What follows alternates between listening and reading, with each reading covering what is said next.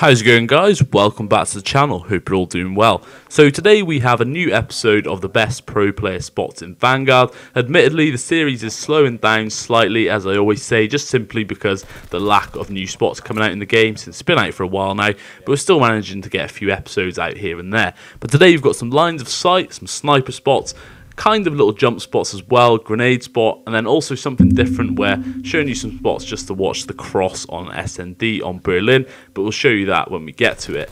But also shout out to Carnage once again for giving me some spots to show on the series. So if you want to help out the series at all, help out the channel, then please let me know any spots you want to see featured on the channel basically. But nonetheless, guys, we'll get straight into it now, and I hope you enjoy the video.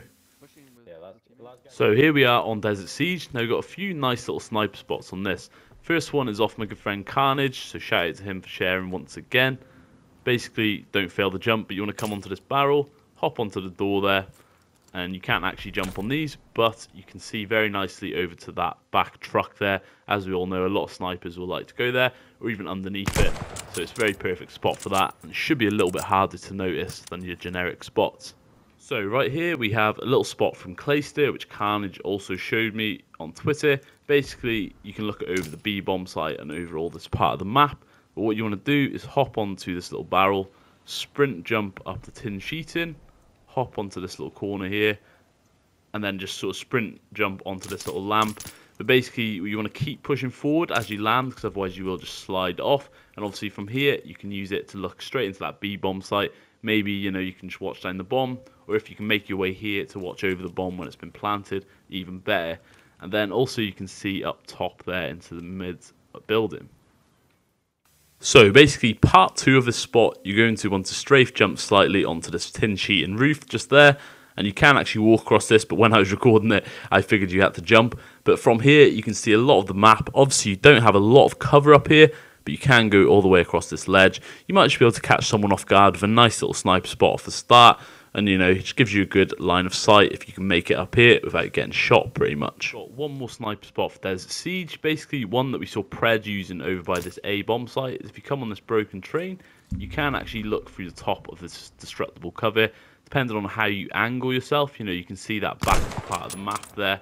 If you come a little bit closer, obviously you can lie down and position yourself. You're basically going to have a lot more cover if you're sort of crouching down like that, rather than just coming out onto the top and looking out like so. Now, an interesting little spot I saw Shotzzy using on Ranked was, if you come into this little room here by A on Berlin, then you can actually plant the bomb through the wall, and the bomb will actually just sit there. This also works for this door, which is the exact spot I saw him use. If you peek the door, say you've got people watching the cross over there, you can technically push like this and then plant the other side of this door. This just allows you to have cover and a pretty sneaky spot, because if the enemies don't see the bomb anywhere, obviously they will find it eventually, but you could maybe sit in the corner lying down to play the bomb like so, or you could even sit outside the window watching inside. So it's just a sneaky little bomb plant / diffuse spot. So another little spot, pretty simple one that I saw Vortex for the Ultra EU Academy in the Pro-Am tournament playing. So they were starting from the top spawn there. He actually played this low little step here. Now it's quite a cool spot because they're not always going to be checking this, because you think a lot of people are going to run straight up the door there, or they're going to just literally not notice you, or they're going to be pre-aiming the corner up there. And as you see, if you're lying here, you're going to be able to take them out. Or you could even use a heady, take anybody out coming down there. Or if you hear the door go, you can use it to give intel to your teammates to let them know where they are pretty much.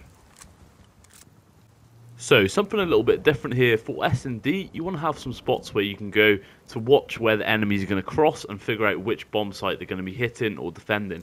So from the planting side, basically you want to run straight to these barrels off the spawn, and if you have a sniper this helps, but you want to watch across to the top steps. I know this is quite an obvious one, but if you can get here fast enough, you'll be able to see the enemies crossing over into A, and you can figure out that they're in there.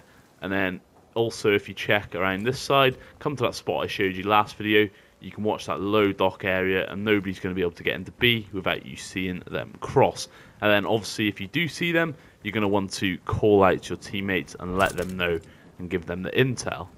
So from the defense side, pretty much you're going to want to just come up to here, the opposite pretty much side, and you're going to be able to see them all running in. You're not going to have to run too far for this one, but you could give it a second. You know, maybe you're the main AR or the sniper player of the team, and you just hang back and watch them, see if you can pick them off. But if you notice that they haven't quite gone into there, then you can call that out to your teammates and pretty much assume that they've gone to A. Now for A, it's kind of hard for you to, you know, call it out, because obviously this spot doesn't really work in reverse, because, you know, you can't really tell because they've got a lot of cover to cross around each bomb site. But if somebody's watching over B, then you can get positioned in A using some of the spots I've showed you in other videos. But yeah, basically you want to just call out to the teammates where you see the enemies. So a little nade spot here on Tuscan that I believe I saw Methods using, but there's quite a few different angles you can use, and also a lot of pros will use them. But it's basically to hit their side U when you're playing on Tuscan. So if you want to come anywhere around this little spot here, obviously aim in line with the B, or if it's on S and D. Also helps with P1 on hardpoint and also control. Basically you want to just aim roughly in line with this here, and then basically just toss the grenade over the top. As you can see, it's going to land very nicely. Use this as a bomb check. You can slightly adjust it so it bounces, and it will actually land on this side here, take anybody out. But if you get a hit marker, then you're going to know somebody's on the bomb if you're playing on S and D. So that's going to do it for this episode, guys. If you enjoyed, don't forget to leave a like, comment and subscribe, as it really, really helps that channel.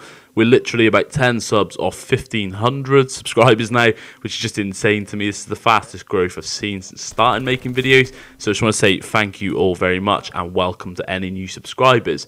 Now, if you have any suggestions for content or any videos you'd like to see me cover or tips or anything like that, please let me know in the comments below or hit me up on Twitter as well. And just, yeah, thank you all for watching, guys. Hope you enjoyed. Hope you have a good rest of your day and week. Thanks for watching. I'll see you all in the next one.